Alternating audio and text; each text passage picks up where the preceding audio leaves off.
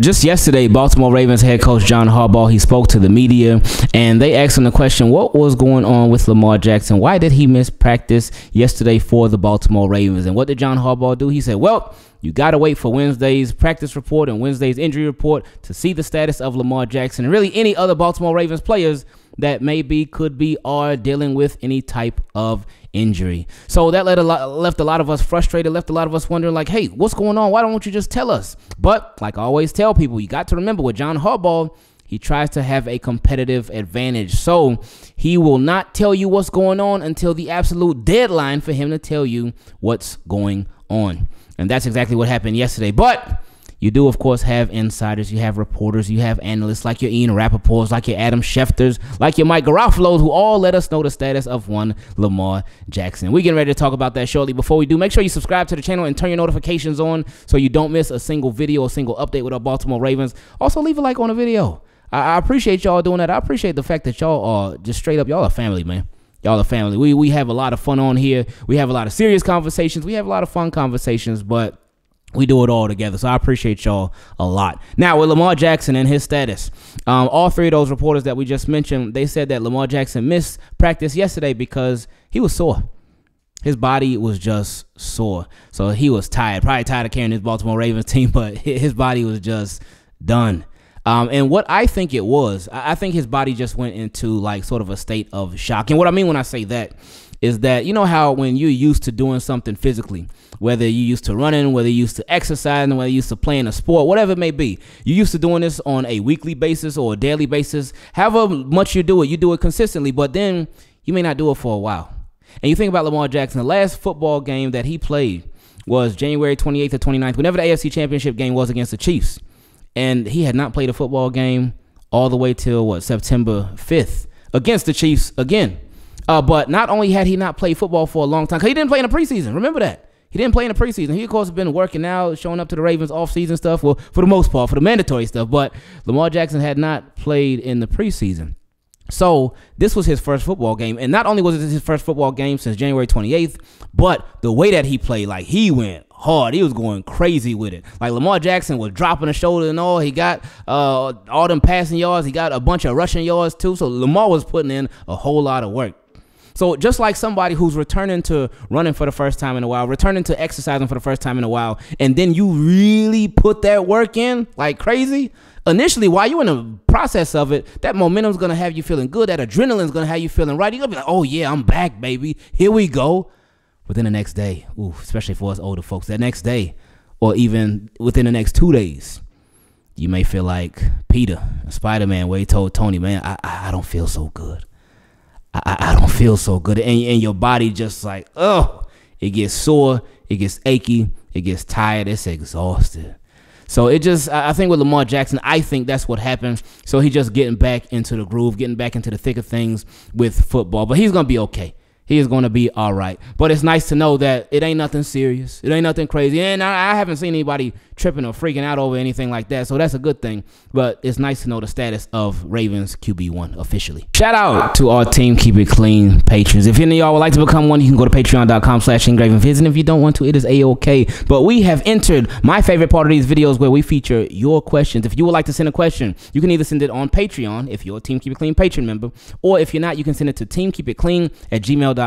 Real quick, I appreciate all y'all because y'all been sending it to the correct email. And another thing, y'all been sending a lot of questions every single day. We get a bunch of emails from y'all that y'all have sent your questions in, and I appreciate that a lot. Sometimes it could be a little overwhelming, sometimes just a little bit, not too much though. But I appreciate it like crazy. I appreciate y'all just sharing your thoughts, sharing your input on whatever it is that we're talking about and whatever it is that you want to hear about. So I really love y'all. Now, this first question, next question, it came from my guy, Derek, who is a Team Keep It Clean patron. And Derek, I appreciate you. You always been sending in questions. And first of all, before I even get to reading this, I hope that this week is a lot better than last week for you. I know you had a lot going on last week as far as I think the tire had went out, as far as something that you had to pay for. I forgot what it was, but I hope that this week goes a lot better for you than last week did. But anyway, get into it. He said, Ingraven, good morning. Man, how are you? Just want to say, man, we love you and truly appreciate you, man. A prayer not only for myself and for my family, but also for you, your wife, the dogs, Carter, your baby girl, man. Just please be safe in every aspect of life. Waking up out of the bed, driving grocery stores, malls, etc., school, to traveling, all the way back to the comfort of home. Hey, I appreciate that a lot, man. I love you too, Derek, and I appreciate that. Life is definitely a gift. It's a gift, and it's important that we appreciate it. It's important that we appreciate every single second. It's important that we appreciate just every part of it, man, because it's a blessing. It really, really is. So many people nowadays, they're just so angry, and they're looking for a reason to be angry. They're looking for a reason to take out their anger on somebody. But it's a sad world that we live in. But it's not all sad. Not everybody's sad. Not everybody's angry. And it's nice when you find people that are happy, that are genuinely happy, and we're not all gonna be happy 24/7. They got times where we get upset, we get frustrated, we get mad, we get triggered, we get this, that, and the third. But it's important to, like, those be the minimal moments. Make sure the maximum moments for you are the ones where you are positive, where you are happy, where things are going good, man. So I appreciate starting it off like that. He said, anyway, let's get back into another Ravens appreciation post for a former Raven that you and the rest of the team, keep it clean, aren't expecting. That is Deshaun Jackson. Oh, okay. He said, though his stint here was brief. Oh, it was briefer than brief. He said, you can tell he vibed with the locker room and the guys and the culture. Go watch Marlowe's live after the Monday Night Football game versus the Saints, LOL. But no, aside from that, in his 2510 podcast, with Shady, he said where he's talking from his end, you can see a Ravens helmet, not just pushed aside to the background where you have to squint. You see it as clear as day right next to him. And even on his Instagram stories, a few times he was wearing a Ravens hoodie and a cap. Long after the 2022 season ended and a bit after the Super Bowl, the Chiefs, won against the Eagles. And interviews about Lamar Jackson, Deshaun defends Lamar, especially most recently when they said Lamar was like Russell Westbrook. Bottom line, Ingraven, I wish Deshaun Jackson came to the Ravens in 2019 and could have been a part of Lamar Jackson's first MVP year and the most recent one. Yeah, that Deshaun Jackson, that would have been nice, man. It would have been nice if we got like that Deshaun Jackson, like the one that we know about. Because with him, like, Deshaun Jackson still had the speed. He still made some plays, but he was just to the point in his career where he was very close to being done. So he would make a big play and had to come out for a while. We wouldn't see him for a long periods of time during the games. So I remember the big catch he had against the Saints. I remember a big catch, the one in Jacksonville. But shout out to Deshaun Jackson. Anyway, continuing, he said, if Deshaun was here in Baltimore, imagine the spunk, the humor, the charisma him and Mark Ingram would have had. Imagine him and Odell Beckham Jr. Sure, at one point they were divas, but once Deshaun Jackson, OBJ matured, they were so well liked and respected. They just brought that energy and spunk. Imagine what could have been. Who knows? Maybe a couple of deep bombs in 2019 against the Titans to Deshaun could have been what they needed, and Hollywood would have been freed up more. Oh yeah, because Hollywood, that was the only receiver that had a great game. That was the only one.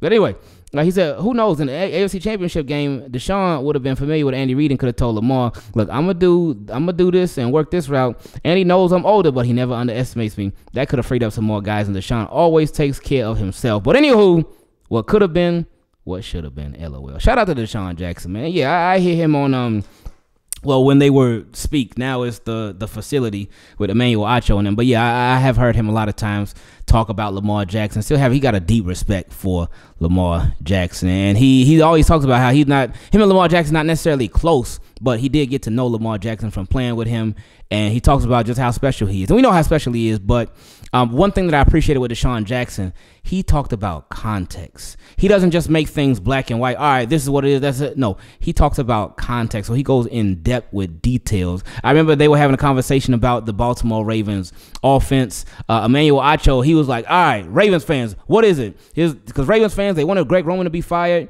and so he ran the ball a lot. But then when the Ravens get to the playoffs, y'all saying they're not running enough. What's it going to be? And Deshaun Jackson, he corrected him. He said, well, it's more about balance. And he said, because when they in the regular season, they run all over the place. But he said in the postseason, they don't. So he talked about how that makes stuff harder and that makes them more one-dimensional, how they just don't run at all. So he said, obviously, they still need to pass, but incorporate the running game, too. So I appreciated him using content, because you don't see that often, especially in the media, especially when it comes to Lamar Jackson. So, yeah, shout out to Deshaun Jackson. Next question came from Mars Rose, said, in defense of Hobbs. And Graven, whole week 2 of the NFL season is treating you well. Yeah, so far, so good. I appreciate it. I've noticed a lot of people seem to want Harbaugh gone, but I don't understand why. Harbaugh is one of the last examples of a CEO-style head coach. coach. Ravens have a different coaching system than any other team. The GM and head coach are connected at the hip, meaning Harbaugh and Ozzie were collaborating, and that was highly influential on developing EDC and his ideas today. Our history at defensive coordinator is highly decorated under John Harbaugh. The only weakness I think he's had is selecting consistently good offensive coordinators. Even then, his failures are mostly around 2015 to 2017, which we all knew was the decline of Joe Flacco and the failure of Trestman as offensive coordinator. Cam Cameron did his job. Gary Kubiak was a great hire, and Roman had his successes, even if he had a few big stains on his resume. Oh, he's starting off powerful. He said Harbaugh was lauded for his aggressiveness going forward early in Lamar's career from like 2018 to 2021. It seems now fans are more impatient than ever, wanting Lamar to get his ring, and now when we lose, they want to fire Harbaugh. Not realizing how Harbaugh has his fingers in every single aspect of this team. Firing him means replacing the Harbaugh family connections, potentially changing how the team drafts, and what I feel is most overlooked, firing Lamar's #1 supporter. Say what you want about Baltimore not signing a #1 wide receiver. Harbaugh has never questioned Lamar, not once, not even as the rest of the football world did. Harbaugh has so much faith in Lamar, he threw Flacco to the curb after seeing Lamar play one game as a starter. We need to revisit the roster turnover from 2018 to 2019. I don't think another coach has turned the team around as much as Harbaugh changed Baltimore to fit Lamar in 1 year. Firing Harbaugh means Lamar may have to win in spite of a coach who may give him his #1 wide receiver, but will also replace Lamar if Lamar doesn't fit this new coach's scheme. Fans may not think this is likely, but we've seen more big flops as teams try to replace coaches than we've seen big successes. For every Shanahan, there are 3 Urban Meyers. What do you think, Ingraven? Sorry for the novel, but I don't want Baltimore getting an Urban Meyer. Harbaugh seems close to getting a second ring. I think he'll retire after, and I like the succession plan far better than a sudden replacement. Oh, this was a powerful one. I like this one. I like how y'all bringing it right from jump. I like it. Now, with Harbaugh, I've been somebody that has a few different times been on the fire John Harbaugh train. At the beginning of the year, though, I don't waste my time with it. The first game of the season, I don't waste my time with it. And anybody who had been saying fire Harbaugh at the beginning of the season, more power to you. But for me, like, I'm waiting, seeing how things go. I can understand why people have said fire John Harbaugh. It's just because people are tired. People are very, very tired. Now, I get what you're saying. Yeah, for every good coach, there could be 3 bad ones. And if you just fire somebody, yeah, you got to replace them. Is that replacement going to be better? It could be. Is that replacement going to be worse? They could be. But you would never know unless you try it. Now, with the Baltimore Ravens, they have not had many head coaches, so that's a good thing. So there's been a lot of consistency with the Baltimore Ravens, so that's good. They are an organization who I feel like would really do their due diligence if they did decide to make a move at head coach. But, I mean, you know, they're not going to. John Harbaugh going to go out on his own terms. I just do not foresee any scenario, any situation where John Harbaugh gets fired. I mean, he's next door neighbors with the Ravens GM. Like, hello, he ain't going nowhere. And that's whether I agree with it or disagree with it, Harbaugh is not going anywhere unless he decides to call it quits.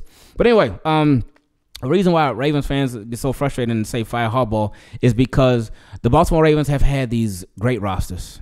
They've had these phenomenal teams. And they've twice in recent years been the best team in the league. 2 times with nothing to show for it. That's why. That's why fans are frustrated with John Harbaugh. It's because of the way the Baltimore Ravens have been going out. Like, if I feel like fans will be a lot less frustrated with John Harbaugh if the Baltimore Ravens, with their best teams that they've been having, if they went out more like they did this past Thursday against the Chiefs, if they were going out like that, then I feel like fans would be less frustrated because, well, no, they still would be. But if Ravens just played their game in those big moments, like 2019, I'm thinking of 2019 and 2023, where the Ravens had the best teams in the league. And then they got the #1 seed, got to the playoffs, and, well, in 2019, played the first playoff game in 2023. They won one, but then the Chiefs, well, you know how that went. So people are just tired. They're also tired of feeling like the Baltimore Ravens are not getting Lamar Jackson's true potential. And we talked about this before. Yes, he's won 2 MVPs under these John Harbaugh-led Baltimore Ravens. So I get that. And I think John Harbaugh is a good coach. I think he's a really good coach. He definitely got his flaws. Every single coach got their flaws. Well, maybe not Andy Reid. What flaws does he have? This dude ain't got no flaws. But anyway, with John Harbaugh, he's a really, really good coach. But Ravens fans are just tired of the same thing happening over and over and over. The same way happening over and over and over. And yeah, we get it. It would be a big risk if the Baltimore Ravens moved on from John Harbaugh. I completely understand that. but it could potentially be a big reward too. But again, that's not a conversation for right now, in my opinion, because he ain't going nowhere. So let's hope for the best this season with John Harbaugh. And I get what you say. He's had a lot of success. Some different things that you mentioned with John Harbaugh. You talked about like the only weaknesses that you see with him is selecting consistently good offensive coordinators. What's crazy is that this thing, it just keeps happening. It's weird with his offensive coordinators. It's like that just keeps happening where the offense is just they end up getting stale. And it's like, well, what is going on? Like over and over and over. Defense is like, no, defense be doing a thing, but that has also been a Baltimore Ravens thing, even before John Harbaugh, where it was defense, but not necessarily offense. Now, under John Harbaugh, well, really under Lamar Jackson, once Lamar Jackson got here, Ravens offenses, they've been pretty good. A lot of times they've been pretty great. Now, as far as the aggressiveness, that part can be tricky because it all depends. It all depends. Yeah, I remember that 2019 against the Seahawks. It was like, yeah, oh, you want to go for it? Yeah, let's go for it. Okay, go for it. Let's get it. And that aggressiveness, it for me, it all depends. It's situational for me. I'm not like all right, let's go for it on every single fourth down type of guy. And I'm not like oh, let's be reserved every single fourth down type. No, it just all depends on the situation. It depends on the game-by-game situation. It depends on how many points you're up by, how many points you're down by, what the score is, how much time is left on the clock. Everything is situational for me when it comes to the aggression. And a lot of times I like the aggression because it's like, all right, hey, let's go. And yeah, you said Harbaugh has supported Lamar. He has supported Lamar. He certainly has. Verbally, there have been some times where it hasn't felt like he fully supported Lamar. I remember we made a video. It was years ago, maybe like 2-3 years ago, where we talked about how we wish Harbaugh would have supported Lamar a lot more earlier. I forgot what was going on at that time, but anyway, for the most part, yeah, Harbaugh has been a big supporter of Lamar Jackson, and I mean, he's gotta be. Like, we remember 2018. Harbaugh, you remember the articles and stuff? Oh, the Ravens and John Harbaugh, they're gonna have a mutual parting of ways. Oh, we won't forget. But then Lamar Jackson got inserted into the starting lineup, and like you said, Harbaugh ain't look back. And even for Flacco, who Harbaugh won a Super Bowl with. Super Bowl, like, you forever tied together. That is the quarterback that you won a Super Bowl with. Y'all got plenty of playoff wins. He won a Super Bowl MVP. Y'all are forever tied, man. Y'all are family. That like Joe Flacco, good with y'all, man. He's good with the Ravens, good with Harbaugh. Y'all forever locked in. And he was willing to be like, Joe, we got to take you around back, man. He lasted him. He really did. Because, yeah, once Lamar came in, Lamar was winning and stuff. Joe, oh, well, sorry. Thanks for everything. Then they traded him to the Broncos, and that was crazy. Like, I remember that. I just remember because, again, we were so used to Flacco being a quarterback. So when Lamar came in, it was like, okay, it's different. It's different. Like, Lamar taking over as quarterback, we ain't no problem with it. Because he gave life to the Baltimore Ravens. Because the Ravens they weren't doing so well. And they didn't have an injection of life. They needed it. So Lamar Jackson provided that. But with Flacco, especially when he got healthy, we were thinking, oh, what's going to happen? Then that playoff game, first playoff game, 2018, when the Ravens were struggling, the offense was struggling, play calling, oh my goodness, it was so frustrating. We don't even want to talk about it. But anyway, in that playoff game, when he did not turn to Flacco, that was when it was official for Lamar Jackson that, oh, it's you now. It's you now. And that's when they were officially done with Joe Flacco. Not in a bad way, but just they moved on. So that really showed Harbaugh's support for Lamar. And Harbaugh has, of course, said so many different things about Lamar Jackson, so many different positive things, and showed his support, especially this offseason too. This offseason, when Harbaugh was talking about Lamar for like 4 or 5 minutes. Now, that may not sound like a long time, but to hear John Harbaugh talk about somebody, the way he spoke about Lamar for so long, like just straight, just talking about Lamar, talking about what they will envision for Lamar Jackson, talking about the past for Lamar Jackson, talking about how people continue to doubt Lamar Jackson. People continue to say he's not a quarterback, Lamar Jackson. Like, Harbaugh was really going in, and I appreciated that so much from John Harbaugh, man. I really, really did. But it's not just about what you say. Like we talked about yesterday, actions speak a whole lot louder than words. So if you're going to say all that cool, show it. Like, and that's been another thing with a lot of Ravens fans, where we've been frustrated with John Harbaugh, with the Baltimore Ravens just not providing as much as they could have and should have for Lamar Jackson. It didn't, and that's why I say earlier they have not maximized his potential, and that's crazy to say. Like, it's somebody who's looking at something that's black and white, and you say, oh, the Baltimore Ravens have not maximized Lamar Jackson's potential. They're gonna be like, what? How could they not have maximized Lamar Jackson's potential? This dude got 2 MVPs, and that's a great argument to have. Like, oh my, he's been the best player in the league, not once but twice, 2 times. How could somebody not have their potential maximized if they've been the best player in the league? But he hasn't. He hasn't. And you mentioned the number 1 receiver, like, and not even just the number 1, but just providing better at that position. This is a quarterback. Your quarterback's number 1 job to throw the ball. You should want to give him the best of the best that you can at that position. Guys who catch the ball. Now, at tight end, they've drafted and developed wonderfully under Lamar Jackson, because Lamar Jackson came in with Mark Andrews. So obviously Mark Andrews did his thing. Hayden Hurst. When Hayden Hurst was here, he was not bad at all. Like, when he left, that's when everything just, I don't know what happened with Hollywood. When he left, he just started getting hurt and stuff. But it's been crazy. But tight end, drafted and developed, yes. Wide receiver, drafted and developed, yeah. Hollywood, he did his thing. And Zay Flowers, so far so good. Rashad Bateman, question mark, but their potential's there, so we'll see. But Baltimore Ravens, with their history at receiver, it has not been pretty overall.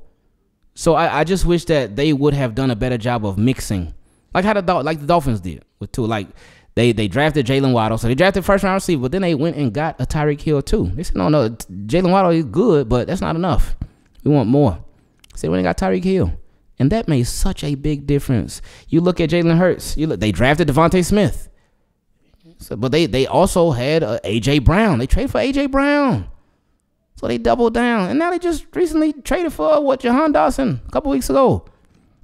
So I just wish the Baltimore Ravens would have done something like that for Lamar Jackson, to really, they've gotten a lot out of him, but to really get even more, I really wish they would have went in like that. Next question came from my guy, Jason E.G. He said, Ingraven, my man, congratulations on the birth of your daughter. Hope you and the family are adjusting well to the new life in the house. Hey, I appreciate that. Thank you, man. He said, I took a complete mental break after the AFC Championship game. I was there.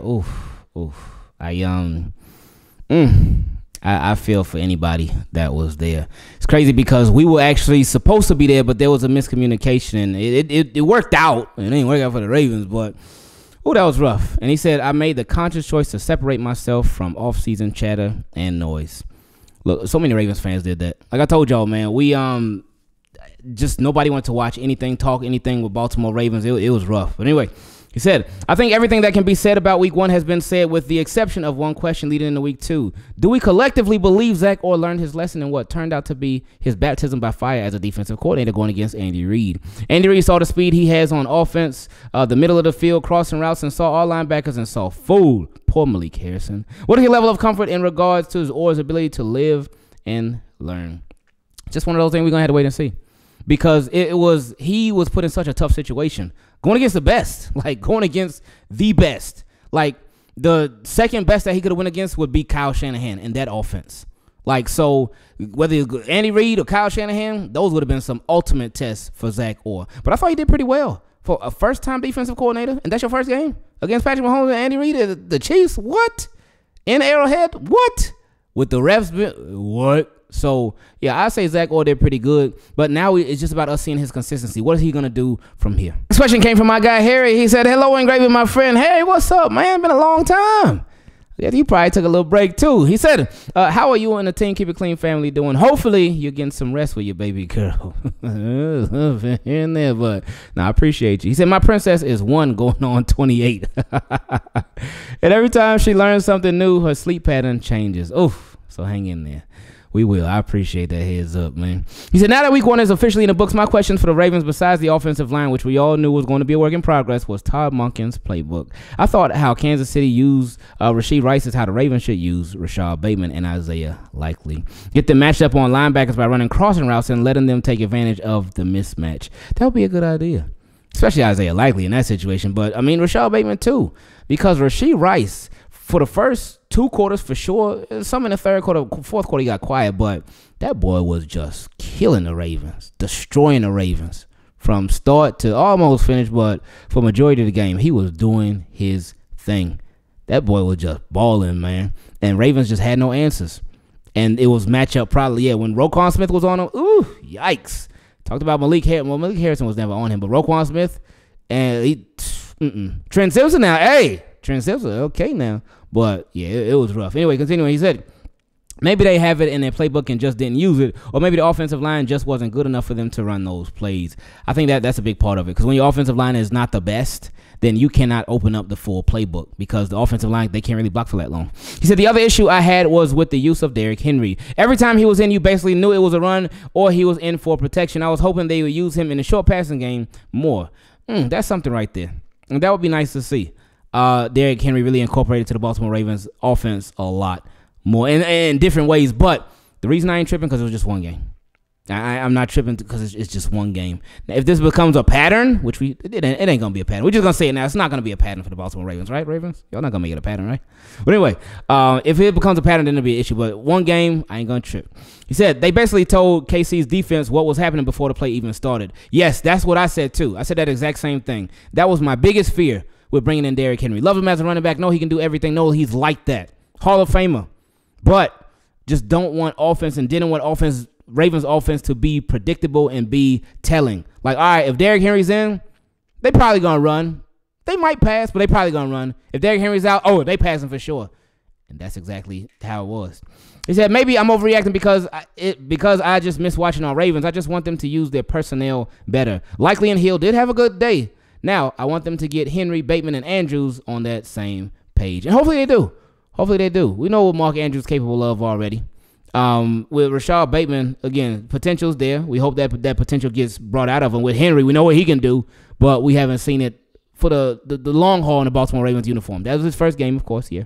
Offensive line, they're going to get better, of course, yeah. Derrick Henry, he should get better, too, with that offensive line getting even better, and him getting more opportunities as well. EDC trade for Davante Adams. This next question or comment came from my guy, TJ. He said, how Gardner Minshew's slippery hands, Gardner Minshew, looks, EDC, go get Davante Adams. Anquan Bolden ×8. I believe I want to give up on him sometimes, but faith moves mountains. Get Davante Adams. Let's get this ring. God bless the family and the channel and all Ravens. Amen. Get Davante Adams. Now, hey, there was some rumors that said he wasn't happy, but then he shut down them rumors and said he was happy. So maybe he could be happier with the Baltimore Ravens. That's one that I certainly wouldn't mind. But how would he be with the off-script stuff? Because we know I know he could do it. But Davante Adams is a very, very on-script type of wide receiver. I feel like a better fit for somebody like Lamar Jackson, for somebody like the Baltimore Ravens.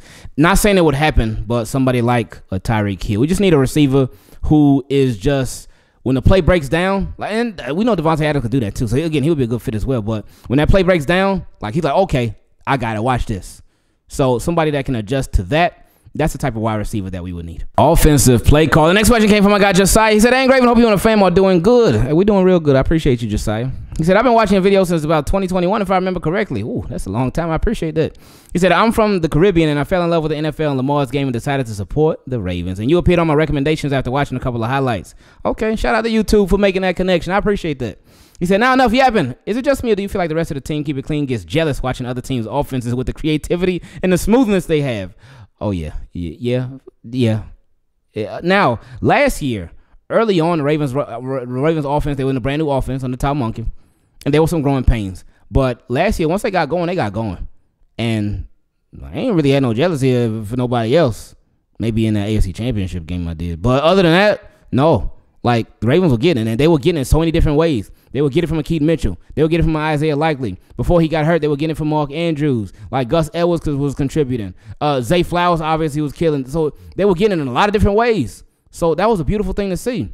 And there have been times when the Ravens offense, they've been killing it. Like, different times over the years and stuff. But then at those times where it's like, hey, what's going on with us? Well, we're looking at other offenses like, why can't that be? So anyway, continuing, he said, don't get me wrong, I'm well aware of how good our offense is and how dominant and consistent it is, but I can't help but appreciate how other teams scheme open guys and how they utilize their weapons, and wish Lamar had that to really take his passing to the next level.